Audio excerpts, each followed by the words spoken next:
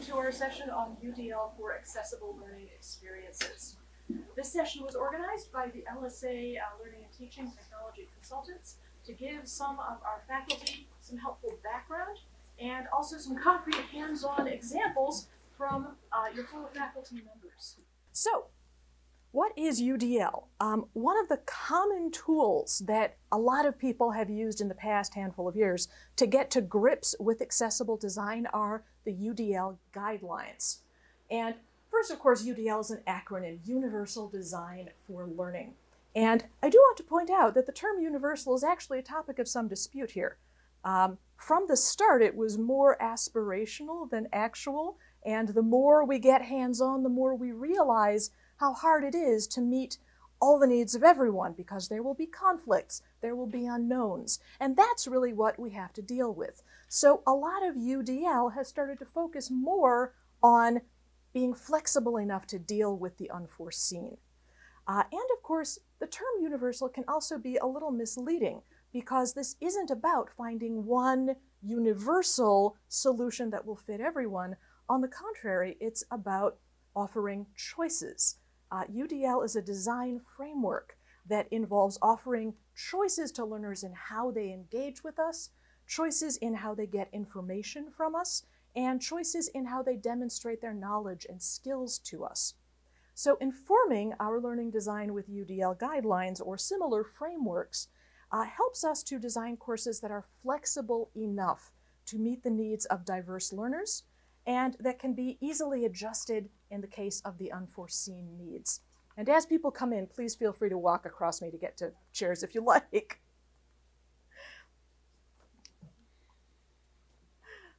No barriers to access. The UDL framework was built initially on some neuroscience, with the understanding that no two people are going to learn exactly alike. The framework did identify 3 neurological networks that contribute significantly to learning in many people. The framework encourages us to create flexible entry points for each of these 3 categories. So the basic UDL approach is to create multiple ways for learners to stay engaged, multiple ways for learners to get information, and multiple ways for learners to demonstrate their skills and knowledge.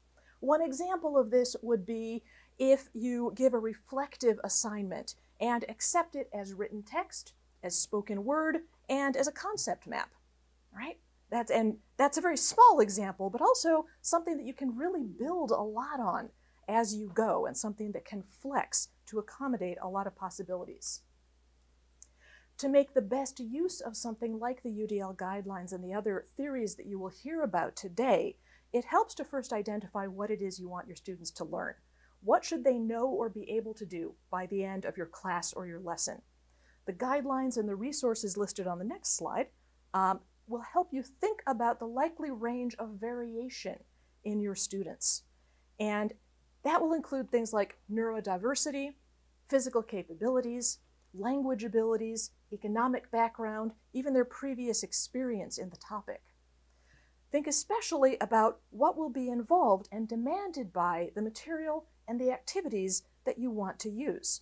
And at that point, you will be well situated to plan flexible options to get your students to the goal that you have in mind for them. We hope that today's speakers will give you some additional theory and some concrete examples to inspire you in this process. And the learning and teaching consultants are always available to help you with it, as are our fellows at the LRC, several representatives of whom are here today. These are just a few resources to help you get started in the process.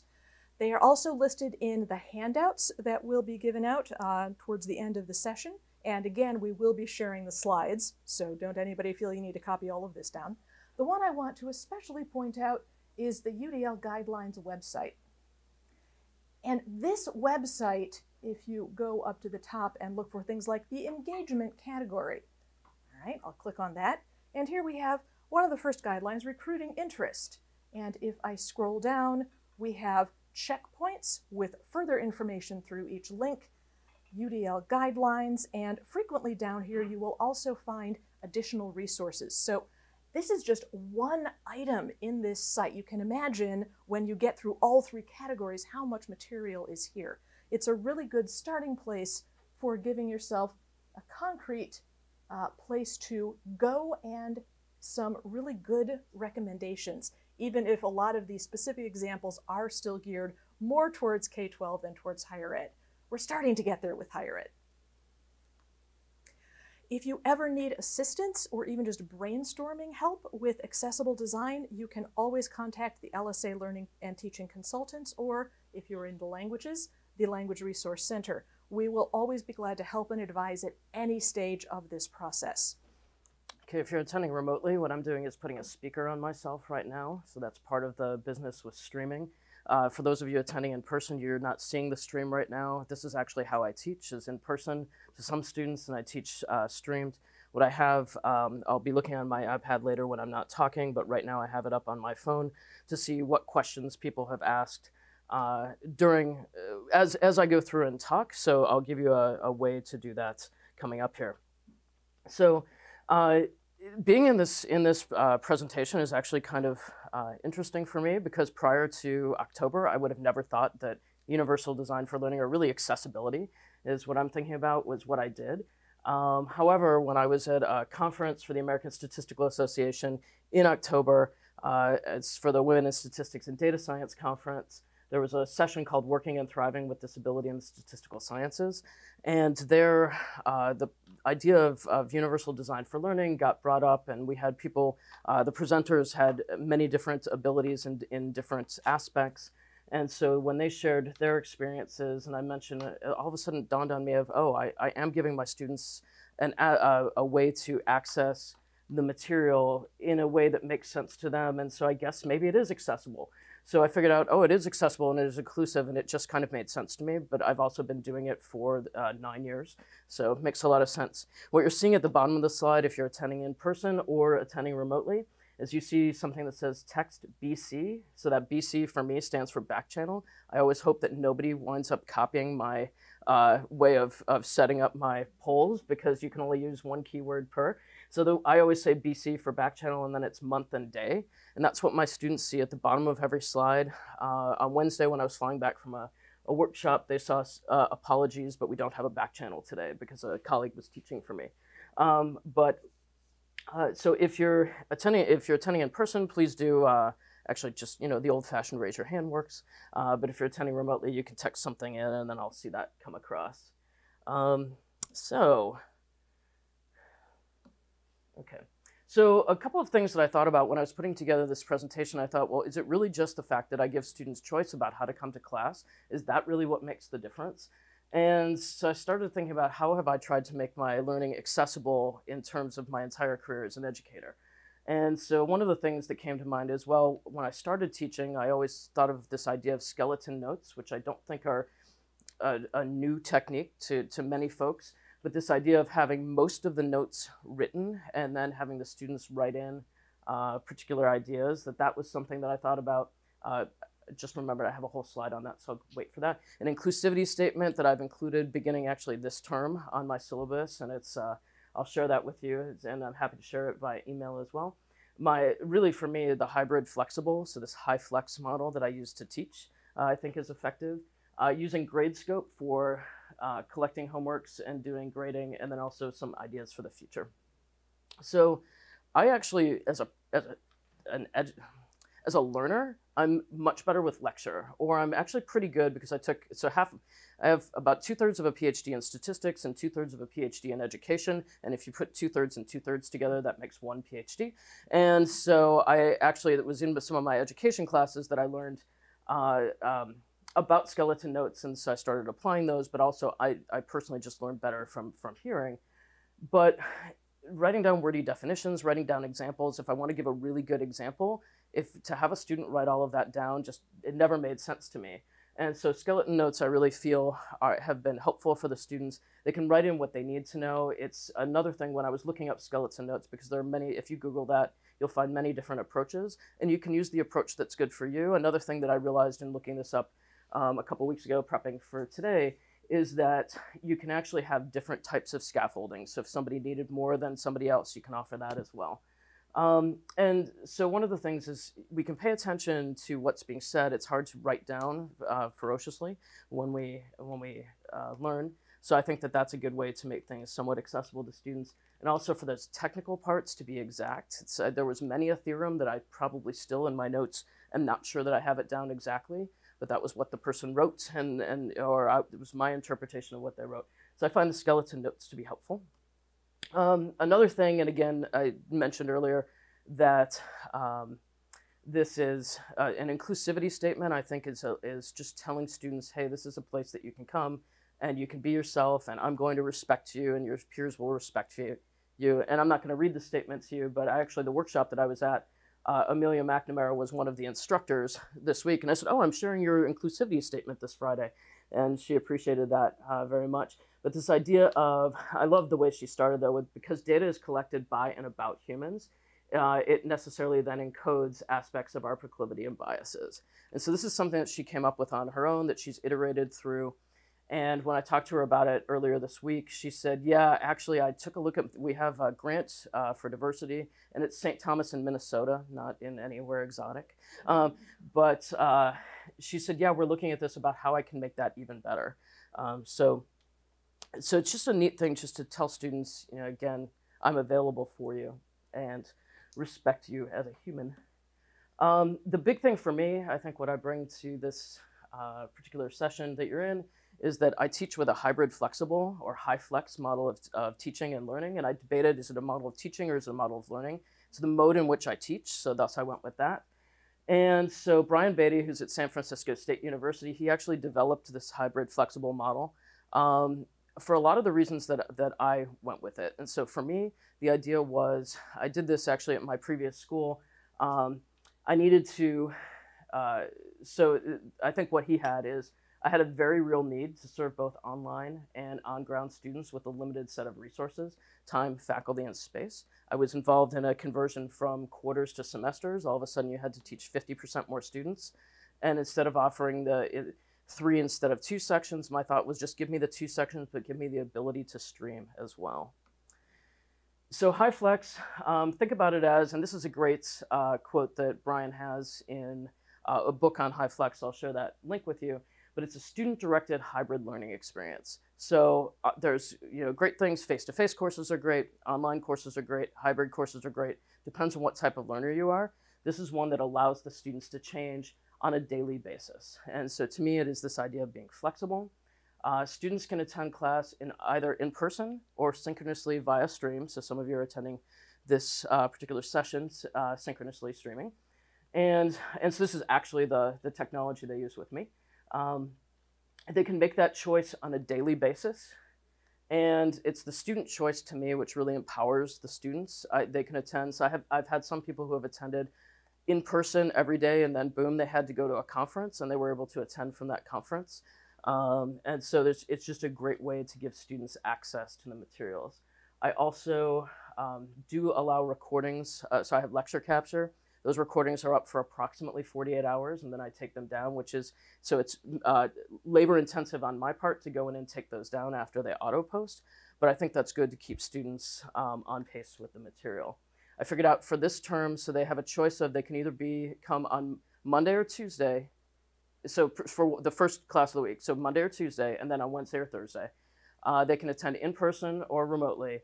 And then, so basically the way you did it, the students have 16 choices in the course of a week, which is kind of fun. So ideally, the object here, though, is to give the students who are attending remotely an equivalent experience to those who are attending in person.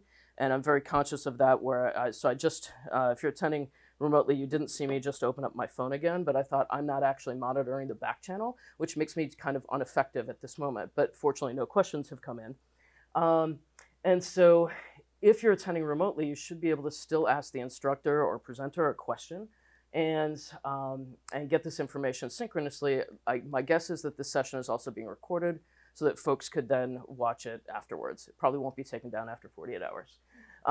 But for me, the 2 main aspects of high flex are the lecture being streamed and then also the back channel. So for me, again, I think I've addressed this, that however you attend, you should be able to ask me questions as the instructor and me be able to engage with you. There is a bit of a lag. So one of the things my students have an option for is there is a reduced latency feed, which is about a 10 to 15 second lag, or there's a standard latency feed anywhere between 30 and 60 seconds. So depending on where they're attending, if they've got a quick internet access, reduced latency works very well. It's just a little bit of a difference, so that I might be on the next slide of my presentation when I see a question come in, but I probably would have waited to be done with that slide to maybe answer that same question in class. So it's not really that big of a deal. The big thing in terms of technology, and this is something I'm happy to work with anybody on, and we have fantastic folks in IT who can help you as well, is synchronously streaming the lecture. So for me, that means pretty much if you ever teach in a classroom that I've been in, there will be a streaming box in there because they just keep getting added. I think they've been added in other classrooms too, but for a while they were coming in where I was. And allowing this back channel. And so the back channel really does, I have to figure out where the mouse is. I don't know where the mouse is. Oh, there it is. There it is. Okay, I was looking on the screen. So the back channel, this is something that if you were attending remotely and put in polev.com/drjbm, this would come up for you and is a way for you to ask a question or, again, texting in. And then now I have to find where I am. Let's go back there. I think I won't pop onto the other one, which is monitoring, which is what I'm doing in terms of I'm looking at the session where questions might come in. When I started this off, I had a graduate student monitoring for me, but I've been able to do it myself. I thought I would get very distracted because pretty much anything can distract me. If you've seen the movie where Squirrel is applicable, that's pretty much me. So, but I have learned to monitor the back channel, and it's fairly effective. I'd be happy to share with anyone. So, why? So I actually had been doing this again at my previous university. When I first came here, I was teaching both Stats 250, which is the largest course in LS&A, and Stats 412. So Stats 250 is that intro stats course. Stats 412 is a probability, calculus-based probability and statistics basically for engineers and data scientists, but anyone's welcome. And so Stats 250 I found didn't really need this. There were some really good accessible opportunities for students built in. Some of the things that I did have been used in 250. Mostly I've been using HighFlex and Stats 412 because I have a lot of students. So I teach 75% of my students, maybe 73, depends on what Art tells me, but it's 75% of my students are in the College of Engineering. And so they actually are up on North Campus, but I teach on Central Campus because that's where I'm housed. And so, as you know, 30 minutes to get from campus to campus is greater than the 10-minute pass period we have. And so that doesn't really work for them. They're not the only students who are helped out by the HighFlex model. So the streaming synchronously and remotely then will allow them to attend all their classes without missing anything. It's only an issue on exam days. That's the only day you have to be in my classroom, is on an exam day. And again, I didn't want people attending remotely to miss out on interacting with me. And so the student impressions in terms of why this has actually worked, so why I think this is accessible for students, is that they really appreciated being able to attend in different ways. What we saw was usually there's just, here's my preferred method. We did have a student, when I first started doing this, maybe the second year that I was doing it and extended, and again, I was at a different school, extended over to animal sciences, and there was one student who actually had the 2 classes on campus that were taught with a HighFlex model. And so that student would attend one of my, I don't remember if I had 2 or 3 lectures a week at that time, but one of them in person and one remotely. And it had to do with when the other class met. And so they were doing in-person and remote for that as well. Scheduling conflicts is sometimes, I have a conference to go to, so I won't be able to attend in person. I've actually had athletes be at events, and they couldn't attend in class, but they could attend in remotely, so that was great. And also the communication, they appreciate that. Some good comments are, they could have hot chocolate in their PJs. I don't know if I have this quote up here, but somebody was actually able to listen to a lecture while in a car on the way to a wedding once. She was not driving, okay? But so it's just super nice. Even the physical training for a student who's an ROTC, this has helped that person and others as well. But there are some issues. So some people, they're easily distracted on their computer. Yes, it's one of those things. But again, it's a choice, and that power of choice. There have been some articles written on the power of choice. That's very good. Occasionally there are a couple of minor issues with the stream. For example, when we started today, if you don't have the microphone on, it's not going to go through the stream, and so that was just a little issue. So we got that fixed right away. And so, some of these, I think that there are always questions. I like I don't get to see the professor smile. They're making a lot of assumptions about me, but it is hard. When I see them only in exams, that's difficult because I don't get their names and faces quite as well. So there is actually a textbook. So Brian Beatty, who coined the word high flex, there's a full book that you'll actually see a full chapter on what happens here at Michigan, which was written with my co-researcher. And you could always contact me. And some other things. So I think this is what I was trying to add in. I had given Siba here are my slides, and then I think I meant to actually back these up. But some other accessibilities that I have for my students are they get their homework, can get their homework through Canvas or through Gradescope. Gradescope is an online learning platform. It's used a lot on North Campus, primarily I think by EECS. And so that was introduced to me by some students. It's really nice because it's super slick. Students turn in PDFs of their homework or images of their homework. They assign questions to particular pages that they have, and then they're graded really nicely, very equally, and returned very safely. Same thing if you've never done exam scan and you return exams, best thing ever. Just look it up. Just do exam scan, UMich, LSA. It'll come up. It's fantastic. You might be able to still get in for this winter. They just ran rosters though. Piazza is a way for my students to communicate with each other and then with me. I love letting the students have a chance to actually answer their own questions. And we do have that. You can integrate, I think, Gradescope through Canvas and also Piazza through Canvas. But then in terms of thinking about this, of what are the other accessible things? So there are some accessibilities that I think I'm missing. An online office hours space. I still haven't come up with that. Perhaps I should be talking to Emily at some point about online office hours. I just wasn't ready to onboard it this year yet. And then also something that came up when I was talking to the eCoach folks about potentially using eCoach in the fall, also a fantastic thing if you've ever worked with those folks, is maybe having some flexible grading components. And so these are things I'm thinking of. I don't think my work's ever done, but hopefully the students find it to be accessible. Hopefully you see some ideas that you might like. And I will hand it off to Dr. Hagan.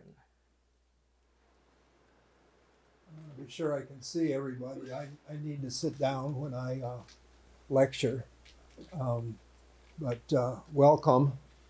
And I have been here for 50 years. Came in 1965, actually. And I got interested in both cognitive psychology and developmental or child psychology very early on. And I've worked in a lot of different areas. And my presentation, can everyone hear? Okay. My presentation is going to be more historical and more general than the presentation that we just heard. But let's go to this one first. You have been hearing about the phrase universal design for learning, but it actually followed the notion of universal design. And universal design began in the 1960s at North Carolina State University in the School of Architecture. And I know you're all very familiar with the use of universal design. We have curb cuts, elimination of stairs, and have ramps instead, and all kinds of modifications in architecture. And universal design for learning is sometimes called universal design for instruction, especially in educational psychology and special education. And I'm just going to mention a little about that as I go on. But once upon a time, we designed stuff for the average person.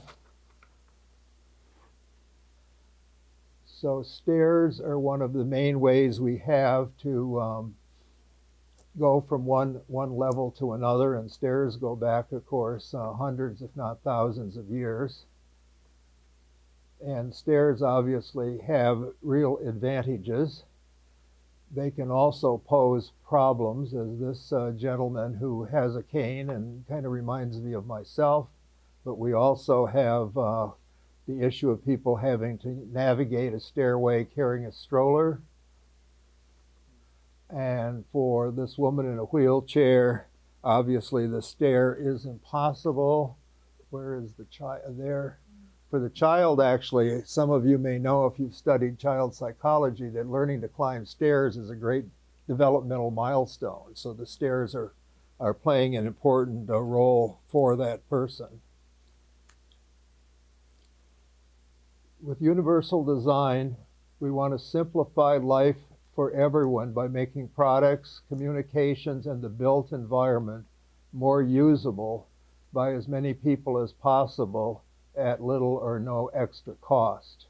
And there are a lot of caveats in there, and the opening remarks today talked about some issues about what is truly universal and also what are the implications for cost and so forth. The Higher Education Opportunity Act provides access to students and employees, and the advancements include several provisions that address financial aid and that create new model demonstration programs.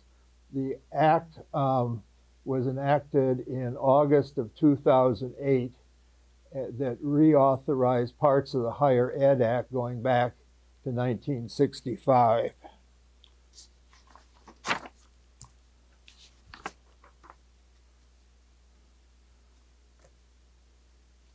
The phrase caste is an important one, and we will give you that reference.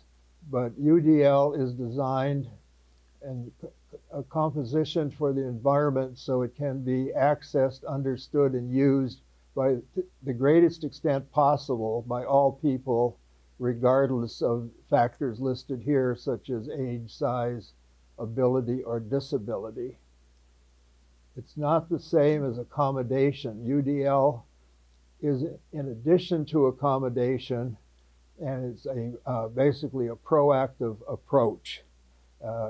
CAST, the website is something you should explore, and you can sign on there for free and access all kinds of very good information. It was started by David Rose, I think it was back in the late 1980s at Harvard, and he is now retired, but he has an excellent crew that are still using the site and developing new approaches. They started actually working with children with handicaps, but then extended to all different kind of populations and situations. This basically goes back to what you saw at the beginning and is incorporated in CAST, and we won't go into the details now, but the three general topics here, the engagement, representation, and then the action, and then the actual way learners express what they have, is kind of the cornerstone for this work.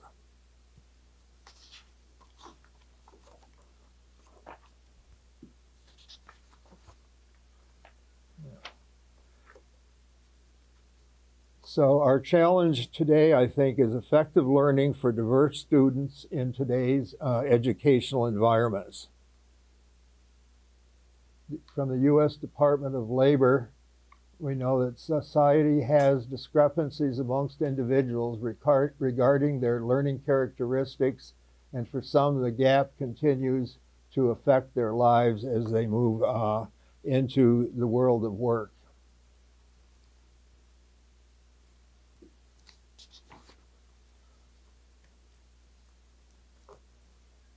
Appropriate education may ameliorate some of the disparities experienced by individuals. However, educational institutions continue to struggle to provide ubiquitous access to curriculum and instruction for students with disabilities.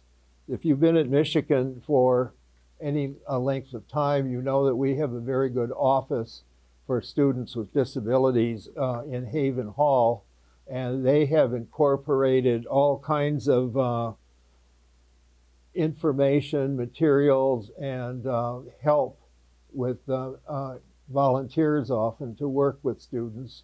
And that program, actually, I was on a committee that started it back, I think it was about 1987, and Stuart Siegel, who was my doctoral student, was the director of it for 20 years and just recently retired, and they're searching for a new director for that program right now.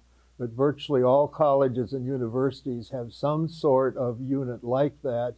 And when we started that program, I think we had under 100 students, and now there are over 2,000 that are registered.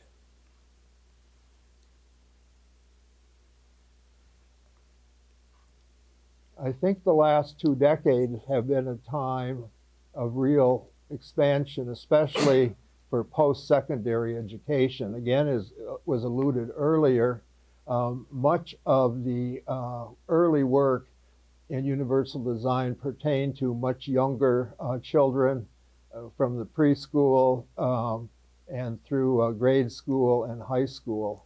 So a lot of the work we're talking about now tends to be relatively newer, and that's partly because of the federal legislation.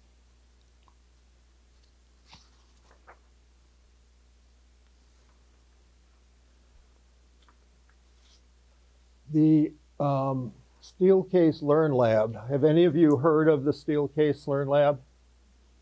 Well, I think it was in 2008. Bob Megidson, who was then the Associate Dean for Instruction at LS&A, and myself got a grant from the Steelcase Company, which is in Grand Rapids. And you probably know that Steelcase, for many years, was the largest manufacturer of office equipment.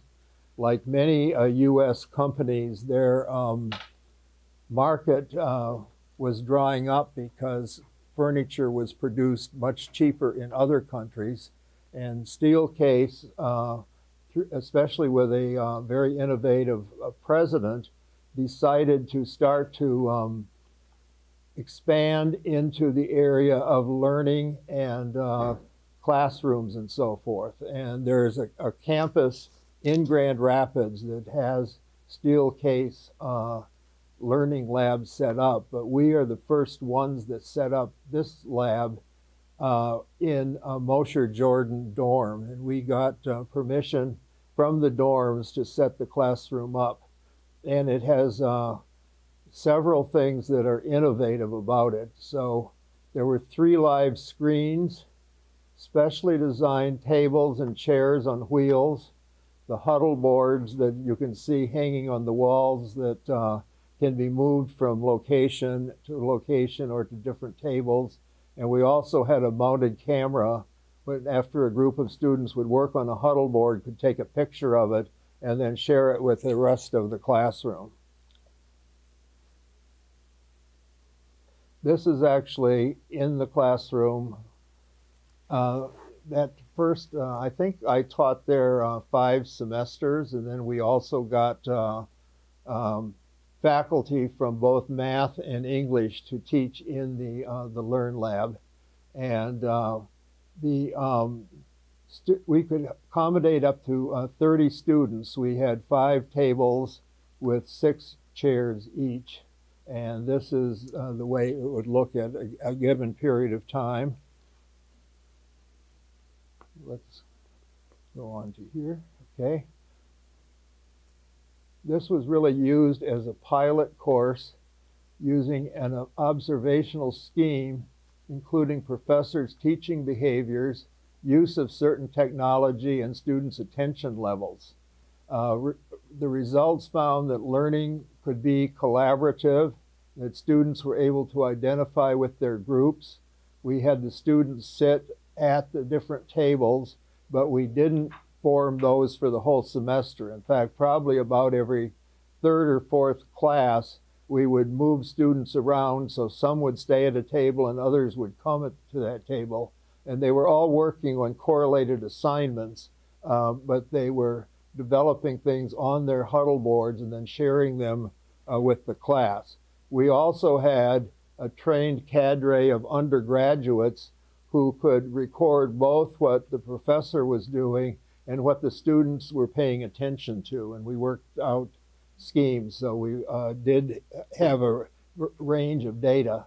When the students were asked what they liked best about the classroom, it always came out that they liked the movable chairs, which is kind of interesting. Another thing we learned, just being very practical, is we had to get Mosher Jordan to give us another room where they could put their coats and backpacks, because it became very difficult in the winter term for the students to get around easily with, simple little things like that can make a huge difference.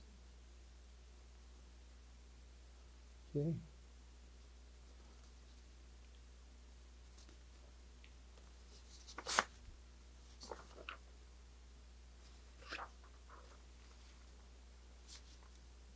What do we mean by disabilities? And that is an issue that has come up in the United States, but also more recently by the World Health Organization. And they've actually come up with some definitions that I think are somewhat broader and better than those that have been used in the United States. So disability is viewed as an umbrella term covering impairments, activity limitations, and participation restrictions. Within the United States, a lot of the terminology from the field of medicine has been applied to handicap or disability, whereas the world approach has really moved away from that. So historically, the field of psychology and learning have ambiguities regarding where teaching ends and learning begins.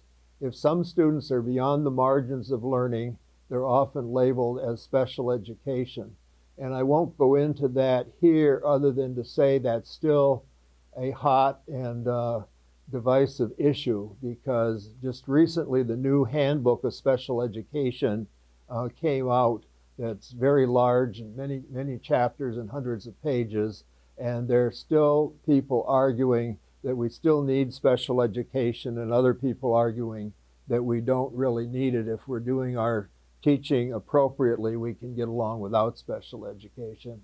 UDL has provided a conceptual framework in which approaches to teaching and learning design have been developed to cater to students from infancy to secondary education, and now into adulthood as well.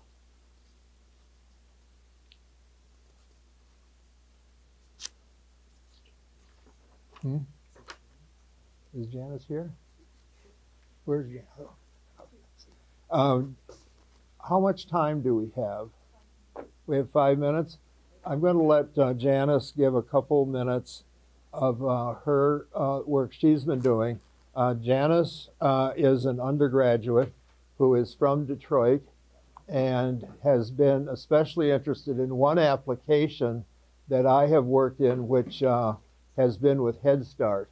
Head Start is the largest federal program that the government has ever come up with in our country. It accommodates over 1 million children a year, and last year was its 55th anniversary.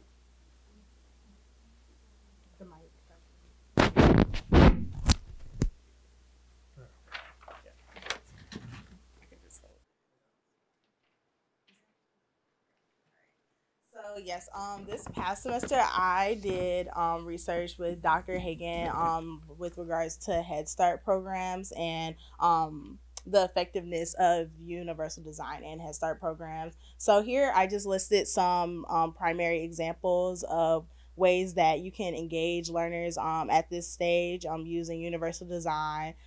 So here we just have some listed: classroom games, toys, visual supports, technology, audiobooks, and imaginative play, which can be used to get learners' attention as well as keep them engaged. Okay. So why is universal design useful at this stage? It's really important to provide multiple means of representation, especially like at this age because students are so young and very impressionable at this age to multiple forms of learning. So it's important to have play, multiple means of representation such as reading and audio are also very important. And this method of UDL using within Head Start is also a very proactive foundation of learning, whereas as opposed to using a reactive method, it's very proactive to really provide the platform needed for students to succeed when they're learning. And yeah, it's also important for diverse communities as well. Here we have some longitudinal study findings that were found in the Perry Preschool Project, which is a local Head Start program research foundation. And basically they did research studies around the effectiveness of Head Start and also UDL and how it really can really benefit students long term. So we just have some statistics shown here on the graph. So as you can see, there are very immense differences between the students that did attend Head Start programs versus those who didn't. And it was really determined that Head Start programs had a significant long-term outcome, better long-term outcome than those who didn't attend Head Start programs. Okay. Let me say a couple words. The reason I included this is that you may or may not know that the Perry Preschool project in Ypsilanti is really now world famous because it has shown gains 40 and 50 years later of children that attended this special preschool program that was designed with what were the best and sound learning principles and practices back in the 60s and early 70s. And there are actually 2 other national programs that have similar findings. So while the ends aren't huge, it does make a difference. And I've had several students here at U of M who are graduates of the programs of either Head Start or very similar programs, including Janice, okay? Do you want to devote just a minute or 2 to yours? I think we're very tight on time. So this past semester I did a more broad sort of look at universal design for learning and what that really entails, because it's a sort of a term that we hear a lot, and a lot of times it'll be associated to CAST and very specific cut out how-to guidelines to implement universal design for learning. But also we can see that it came out of a whole lot of history, and it's founded on a lot of classical psychological research, and obviously some very recent turn of the century neuroscience as well. And there's a whole bunch of these other organizations that exist that sort of present the universal design for learning principles, sometimes presented as the principles and sometimes sort of not mentioning the name UDL. So just since we're out of time, one other organization that I would just quickly point out to that is very interesting to look at is the IRIS. It's funded by the National Science Institute, so it's specifically for the learning sciences, with the emphasis being on informal learning, social learning, and sort of having a community base to your learning, which is, to me, indicated a very good sort of outlet to be going in when it comes to making a truly universal design. So that's just that universal design is very broad, so there's a lot of places we could go with this. Our next speaker is Dr. Melanie Yurgo. She's an associate professor in English language and literature. Dr. Melanie will talk about accessible learning frameworks.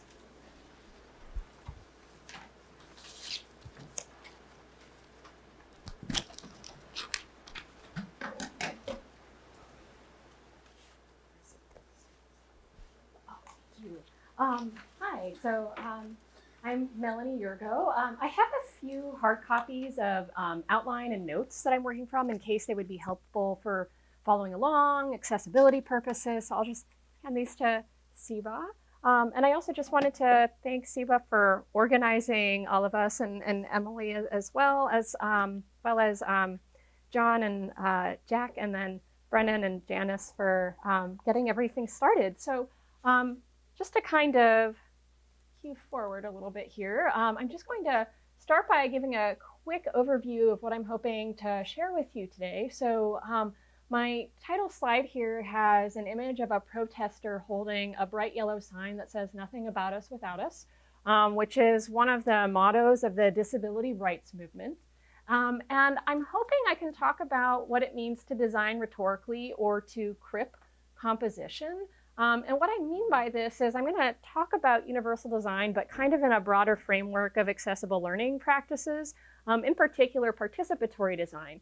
So both thinking about how do we think about accessibility in the design of our classes, but also how do we think about accessibility with students so that what they're producing for us and for their peers is also accessible as well.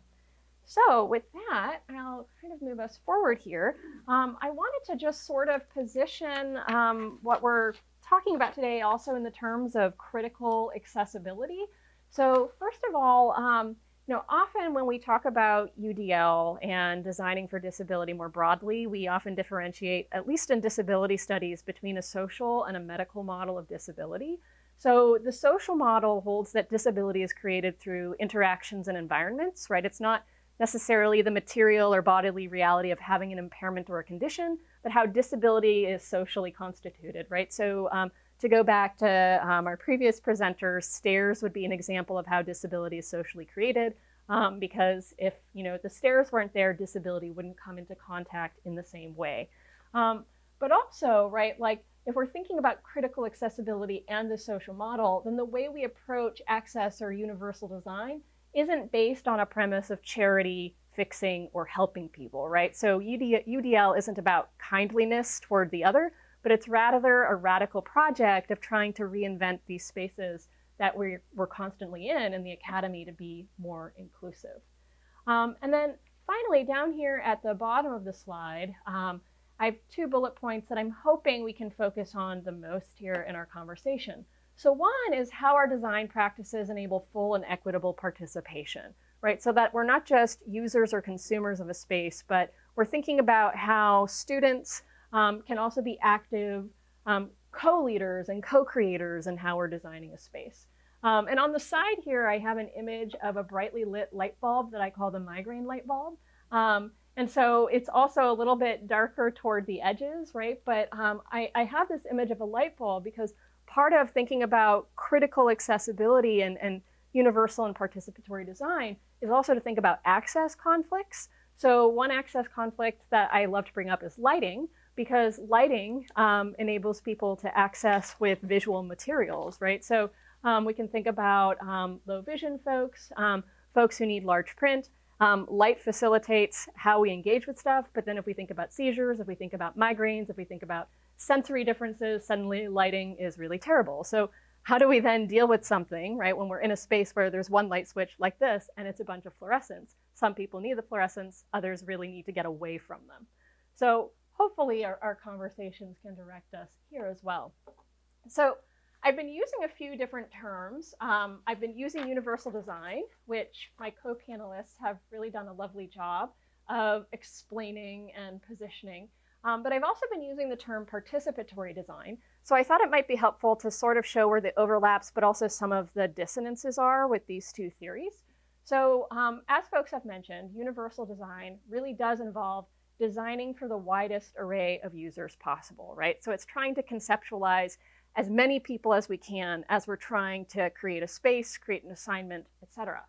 Participatory design has some relics of universal design, just like UD has some resonances with participation. But where participatory design draws our attention is trying to involve users, right? And not just seeing users as people, again, who are consumers of a product, an assignment, et cetera, but as active co-agents and co-designers in the thing itself. On the side here, there's this kind of classic accessibility sign that you might see on academic buildings. This one comes from EMU because I live near EMU. It has the iconic wheelchair user logo, positioned right above some text that says use rear entrance. And I'm forgetting which building it was, but I kept going from entrance to entrance and kept seeing the same sign until I got halfway around the building and finally found what constituted the rear entrance. But there's something about this that doesn't necessarily signal participation, even though that's its main intent. So I gave the icon a donut. I just sort of photoshopped the donut onto the logo on the sign. So coming back to universal design, and I'm going to talk about a few different principles of UD and UDL, and then draw these back to the question of participation. So as John had mentioned, North Carolina State was really the birthplace in a lot of ways of theories about UD, Ron Mace in particular. And if you actually go to NC State's Center for Universal Design website, you'll find quite a few resources, including a great deal of explanation, examples, and also source materials around 7 different principles of UD. I'm going to focus on 3 of them because I feel like for me as an instructor and as someone who has continually learned from my students and colleagues, these 3 are the principles that manifest themselves again and again in teaching.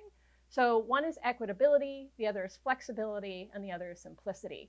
And I want to note that, as others have said, right, UD is about trying to conceptualize design from its very beginning, right? Really thinking intently about an audience's needs rather than retrofitting after the fact.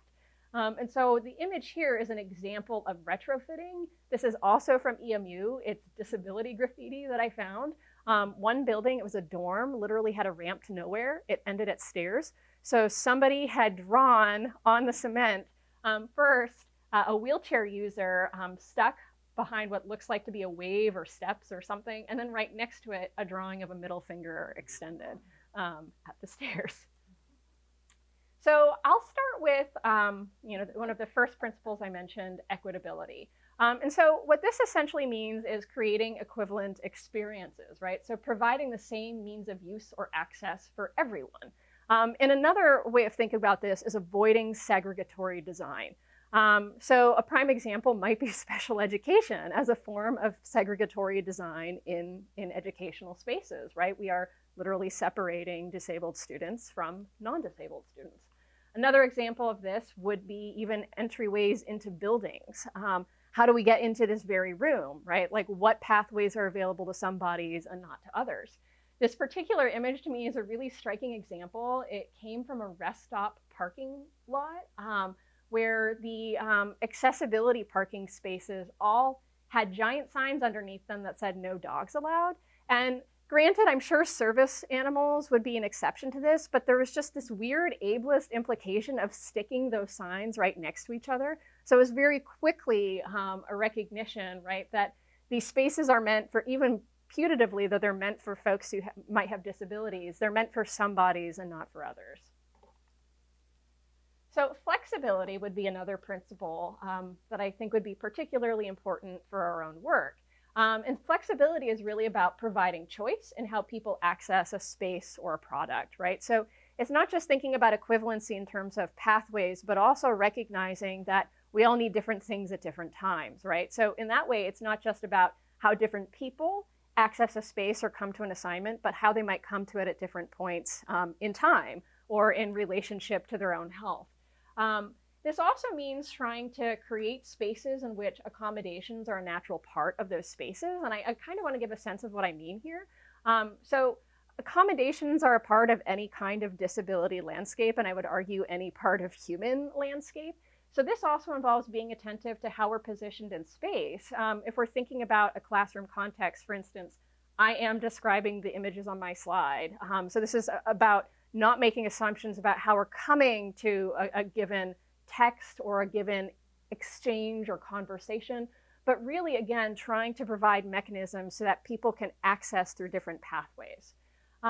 The image that I have here is an example of an inflexible space, and it comes from an academic conference, which I think conferences are some of the most inaccessible, inflexible spaces that we might encounter in an academic setting. This is from my own field, the 4 Cs, which stands for the Conference on College Composition and Communication.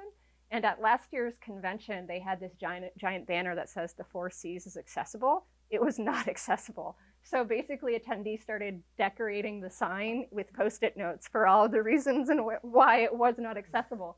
And I'll read a couple of them here. The image is particularly blurry around the Post-its. But one says that there must be microphones for questions, right? So thinking about how we have conversations and how we're reliant or we choose to ignore the technologies available to us in the room. Another bemoans the lack of access copies, and especially in the humanities.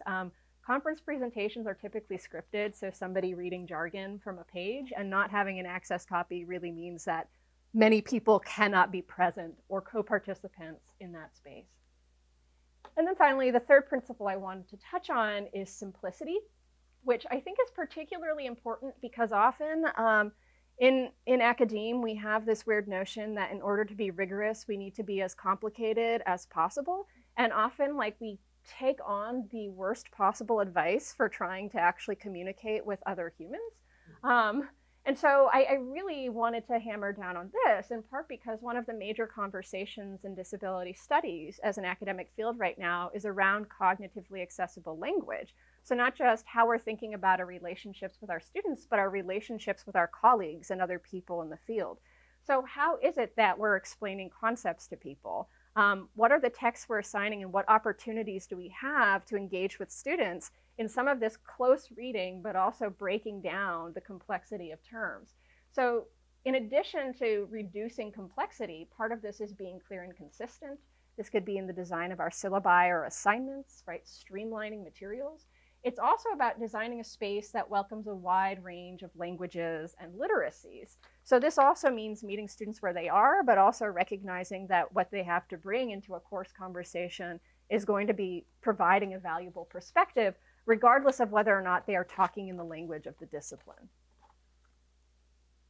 So here's where I'm hoping we might have a couple of minutes to engage in a quick exercise together. And this is where I'm also going to kind of draw this back to the question of participation and trying not to make assumptions, but also trying to think about how we approach access conflicts when we're developing any kind of exercise or assignment. So I'm going to show an image in a moment. And what I'd like you to do is to find a partner. And if you're at a weird table configuration, it's okay if you have like more than one partner. But more or less, if you have a group or a partner, one person is going to play the role of describer, and the other is going to play the role of user or receiver or listener. You can use whichever term you'd like to use. So the describer is going to take a look at this image and try to exhaustively describe what's happening. And the person who's playing the role of user is going to try and offer some feedback, right? It could be based on the user's looking at the image, or the user could choose not to look at the image and just see if this description is really making any sense to them based on no visual information. So I'm going to show this image. I'm not going to describe it. I'd like you to go ahead and take a couple of minutes to try and describe and listen, and then we'll talk a bit more about context. So here is the image.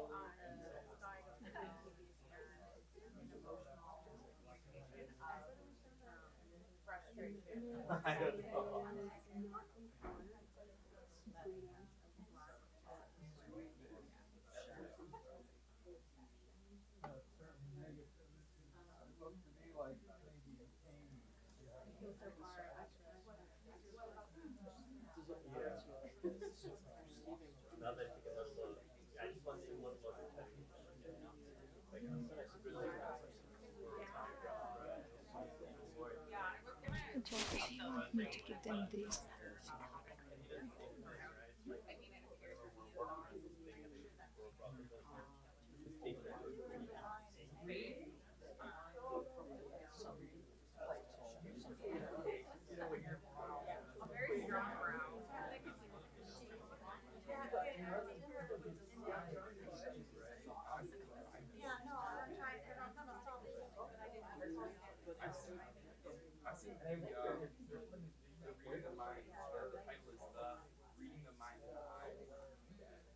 So I'm just going to give a 1-minute warning.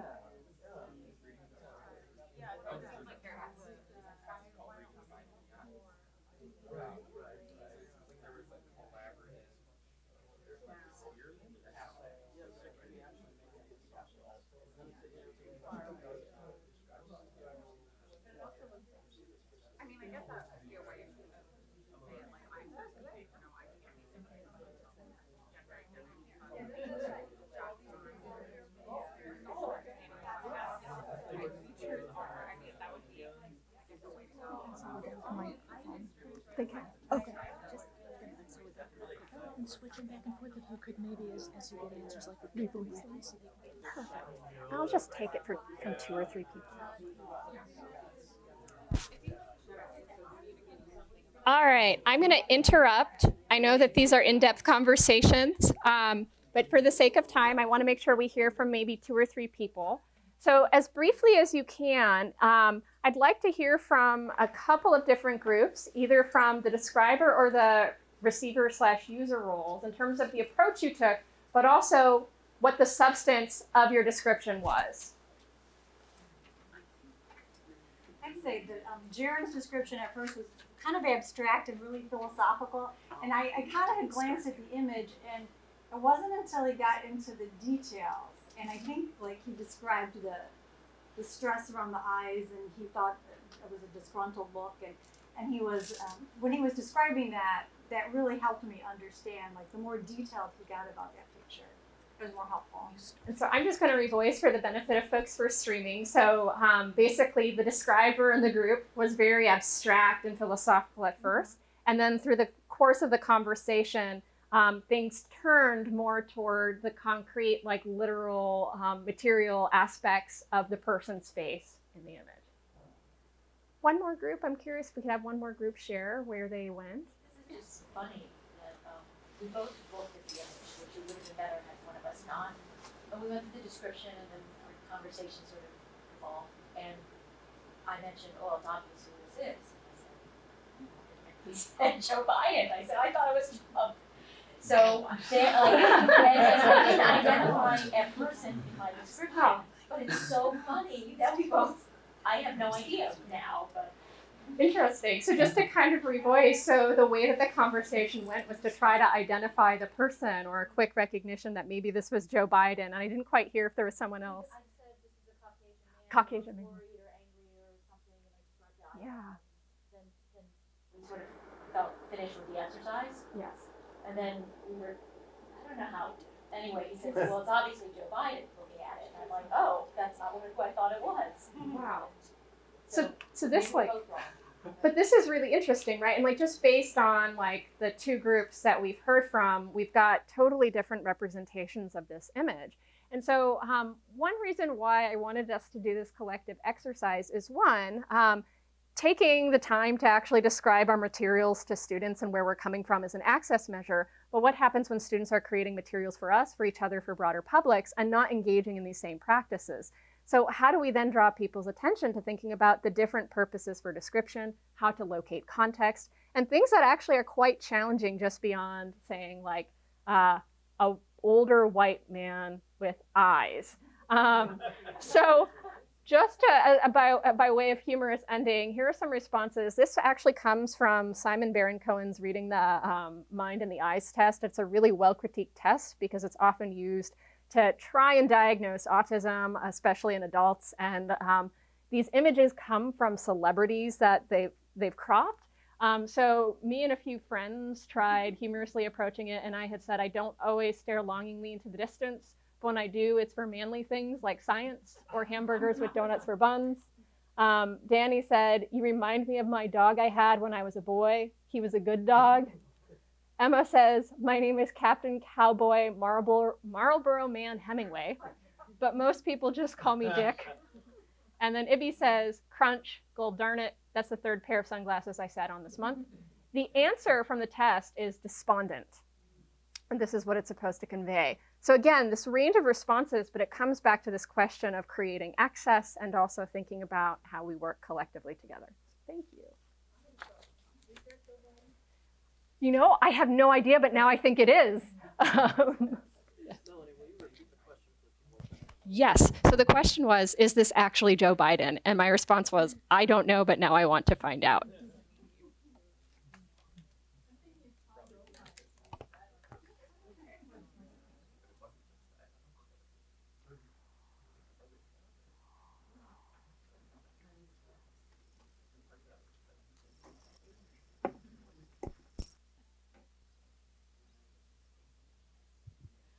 All right, so thank you very much to all of our presenters. And we also have some handouts coming around right now. And these also included some of the reference resources from the beginning of the presentation. I'm going to quickly flip through the last few slides. I'm so sad that we didn't get to spoon theory. I love spoon theory. So, last point. And now we have questions, and now here's where I get to run around the room madly, varying the microphone back and forth to people who have questions, and then to our presenters. So, does anybody have questions for our panelists? Oh, wonderful. We have a remote question.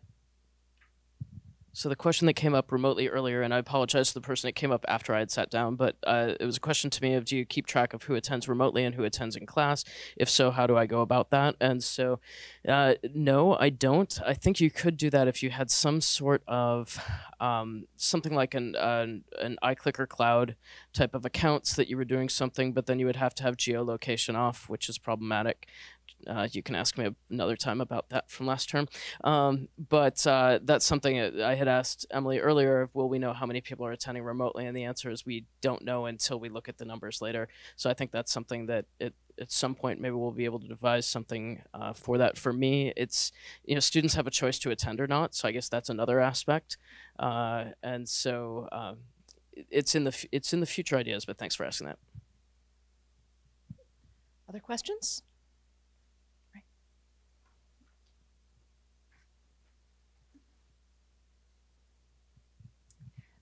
My question is for Dr. Miller. How long did it take you to adjust to teaching in this manner? Because you've got a lot going on. And for someone to just jump in cold, I could see it being very overwhelming. So if you could talk about, I'm assuming you just did one thing at a time and habituated to it, but there's people also who are not comfortable with technology or the multiple things happening. So just, I want to hear your experience about that. And then at what point you felt comfortable enough to start, I think at one point you said you had tech support in the room, and I'm assuming you have less now. So just that timeline. So for me, and please call me Jack. It's so the first time I did this, I had the fortunate part of I was on so if I think back, I have to think back to quarters. And so when we were on quarters, the first time I had a graduate student who was in the room, I wouldn't even be looking at the back channel. And that graduate student would respond. So we also had a better way of allowing students to see the conversation, because I use Poll Everywhere right now. And at that time, Poll Everywhere gave me a static URL where I could always see what was being asked on my channel. So my grad student could watch that and then respond. And so sometimes he would just respond if it was like a quick question. Otherwise, he would raise his hand and ask me, which is what I'm trying to do for us to get folks remotely involved. So I'd say for one term, we did it that way. He was with me the entire year for that year because he was my research assistant, so I was very fortunate. And we phased him out at some point. So by the third quarter of doing it, I was comfortable enough to watch the back channel myself, and it's just something I've had to get used to because, as I mentioned during the presentation, I am very distractible. So squirrel happens, and I'm gone, and so I have to just be very deliberate. But I've trained it in myself. We actually did it. There was about a week where we had my grad student. He did the teaching for a week, and I did the back channel. So it was kind of a neat thing. I would say for anyone getting into it, is if there would be somebody even who could come in hourly, an hourly paid person to come in and just monitor the back channel. And it's just a getting used to it. Some people may never get used to it and might always have a back channel monitor, and I think that's fine if there's a low cost way to do it. Other people like myself, it was like, I'll try it myself, and it works, pretty well. So thanks for asking. Did I answer all your questions? Okay, cool. I really like the opportunity for students to be able to F2F or virtual. How do you handle the lessons where they have to work together, and you've planned for a certain number of pairs or small groups, and you really don't know how many you'll have?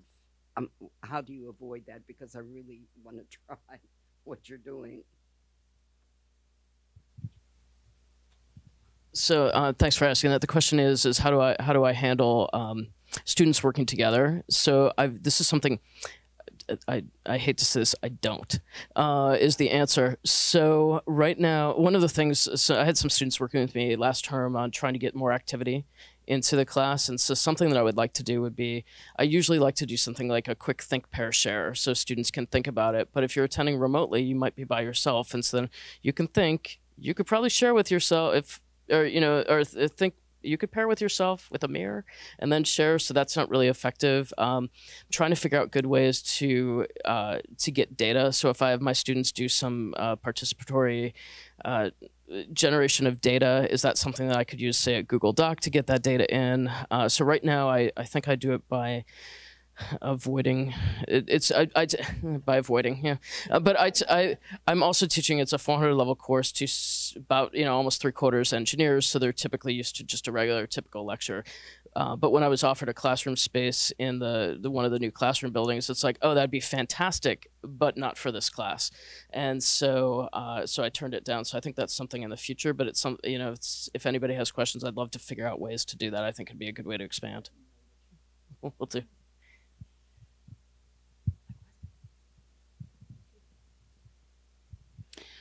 Yeah, so I have a question just regarding, I guess, the exercise that we did in terms of describing the photograph. One thing that kind of came up in our group, I was the one who was describing initially, and I actually left out reference to the race and gender of the person depicted. If I had had more time, I might have said something like the person has like ivory skin and masculine looking features. But it seems like there were a lot of, I guess, assumptions about the race and gender of the person, which actually were really important for the interpretation of what was going on. And so I guess just even thinking back to the earlier presentation about like our biases and our proclivities. And so just sort of wondering, what we sort of make of the fact that one part of accessibility may be sort of providing these kinds of descriptions. And then what happens when we're in a position of having to sort of make assumptions about what's going on, and then how do we sort of indicate that those are our assumptions and our perceptions about what's going on without actually sort of like imposing it on the image, and when is it okay to do that and when is it problematic? I think this case was a little bit more obvious, but there might be some cases where it might actually be an issue of accessibility, what we are projecting on the image. So I'm just curious to hear thoughts about that since that came up in our group. Thank you. That is a really excellent question. And it's a really challenging question for a lot of the reasons that you mentioned.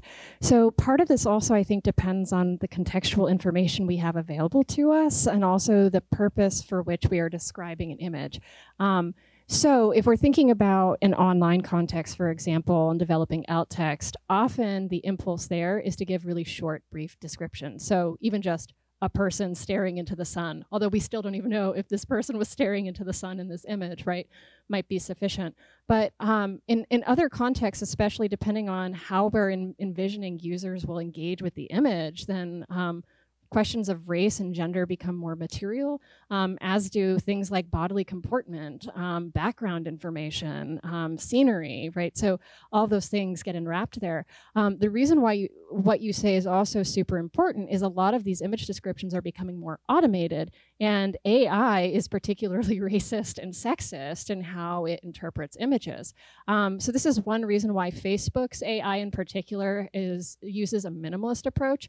So if you use Facebook and if you have the opportunity, after you've uploaded an image, you can actually go in and see what the alt text is that has been generated for your image. So I would recommend trying this out, but it's also, I mean, this is connected to Google search, for example. Image search has some really racist legacies associated with its AI for image recognition.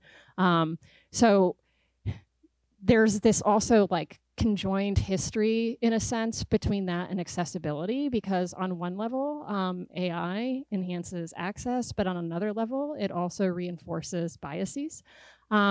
To get back to your question in terms of what people were doing here, so we have access to some information once we've gotten the context, what the race and gender of the person in the image is, even though we don't know the answer to whether or not this is Joe Biden or somebody else. But the fact that we didn't beforehand, right, raises all of the questions that you offered. How quickly are we going to go-tos and what we're visually interpreting and describing? What's the role of the person describing, right? So at what point is this a description versus an interpretation? So I think where I just kind of want to end there, I realize that in some ways I'm not answering your question and just raising more problems, but coming back to use and purpose, I think is how we negotiate these things, but it's also why it's important we talk with students about it too. Actually, I'm going to jump in here just a little bit in terms of classroom practice, because that is something that I have run into before when I'm assisting faculty, especially faculty who are working in, for example, film criticism or, you know, advertising classes, where it's vital that they talk about the emotional weighting of the image for different groups and different audiences. And what really, really worked well there was not to appeal to a single source, for example, Google's image recognition algorithm, but rather to appeal to the learning community itself, to the class itself, and to say, okay, if you were describing the import, the weighting of this image for a non-sighted person or one of your classmates, what would you say? And together 5, 10, 15 different descriptions. And then not only do you have an extremely rich description, but you have a very teachable moment of what are people seeing in this and what does their perspective add to their interpretation. So, you know, yes, it's extremely naughty, but that can also be a really great opportunity if you want to take the class time for it. Next question. I forgot the main question. Oh, I can remember. Is this on? Yep. Oh, okay. Two things. There is an accessibility librarian here who worked on a project with the Crest Foundation to come up with guidance for better alt text descriptions for art books, for like scholarship in the arts. So you're talking about things that are intrinsically visual for people who perhaps can't see. And it's the Crest Foundation, and it's quite good. So I feel like it helps well beyond art and art history. My question was, one of you had shown a slide with like 3 columns of different way of engagement. Okay. Would you discuss that with would you design your class around those elements and those activities, or would you actually, I mean, it could turn into a mess, but can you think of ways to actually engage the students in helping to think about how you do those things in a classroom? Maybe it depends on the level. Was this your slide?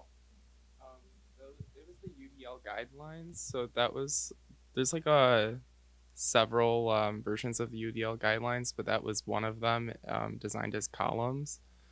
So I think different people would definitely answer that question very differently. But I would of course, coming from like researching the community aspects of it and how interwoven is the community within the classroom, specifically within the classroom, I think that would change it. Sort of having the open methods of being able to ask questions, students at any time, and feeling comfortable doing that, and then sort of continually updating your theory of what a successful learning environment looks like. There's certain models that exist right now that sort of connect ongoing research from within the classroom with like making new policies, sort of like having databases that like people who are educators or are interested in learning design can all like sort of look at these things continuously as we are consistently updating it. So I think a lot of that would like realistically bring in like sort of student experience more and more. So it sort of all integrates in this broad sort of interconnecting way. And there's a whole lot of different models to show this to help us better understand specific things. So I don't know if anybody else has anything else, a different way to answer that question. I wonder if Melanie wanted to say something about the participatory model. Oh, and yeah. how that would play in. Yeah, I think I might need to think about that. And actually, could you repeat part of your question again? I know you had started with the art books, but the art books. Okay. So when I look at a guide or a chart like that that has features that are really, in a sense, about pedagogy, it shouldn't matter. Well, it might matter whether it's a math class or an engineering class, or I teach intellectual property at the iSchool. How you structure whatever the content is that you're supposed to be delivering and engaging about should in some way be amenable to those kind of higher level pedagogical ideas. And it's sort of like, do you hide the ball, or do you not hide the ball? Do you say, this is what we're trying to talk about copyright, but here's how we're trying to think about it in terms of our conversation, and be somewhat iterative, which works if you have a smaller class, but not in a huge class. At least, well, maybe it could. I don't know. The question is, especially with, I was going to say especially graduate students, but you guys are undergraduates and you're kind of making me think. Is there any experience with taking those pedagogical concepts and actually making them part of in the same way we think about diversity broadly or anything else, you bring in examples or context into whatever the subject is to both be improving your delivery of teaching, but also that's a piece of their education. No, but I think, thank you, that was helpful. No, because I think like, so to focus maybe on the question of examples, I mean, I think in some ways, like if we're tying it back to UDL, it could fall under simplicity. It could also fall under flexibility, right? Like this idea of creating choice in the sense that by hitting on different examples and thinking about different ways to explain or represent a concept that's at work, you have a higher likelihood of engaging more people in the room, but also giving them possibilities to become participants in their own learning, right? Like to connect it to examples that might be more meaningful for them and so on. So I don't know if that kind of, yeah, okay.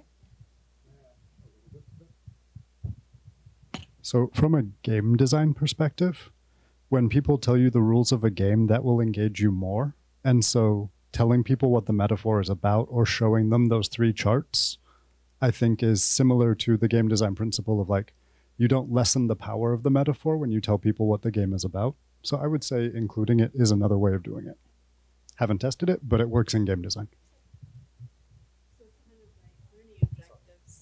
So it's kind of like just piggybacking off of that. It's like learning objectives, using Bloom's taxonomy, higher order thinking. There's examples. There's a ton of graphs. I just brought one up on like creative thinking and what are the descriptors there, and making that available to students so they know what the goals are.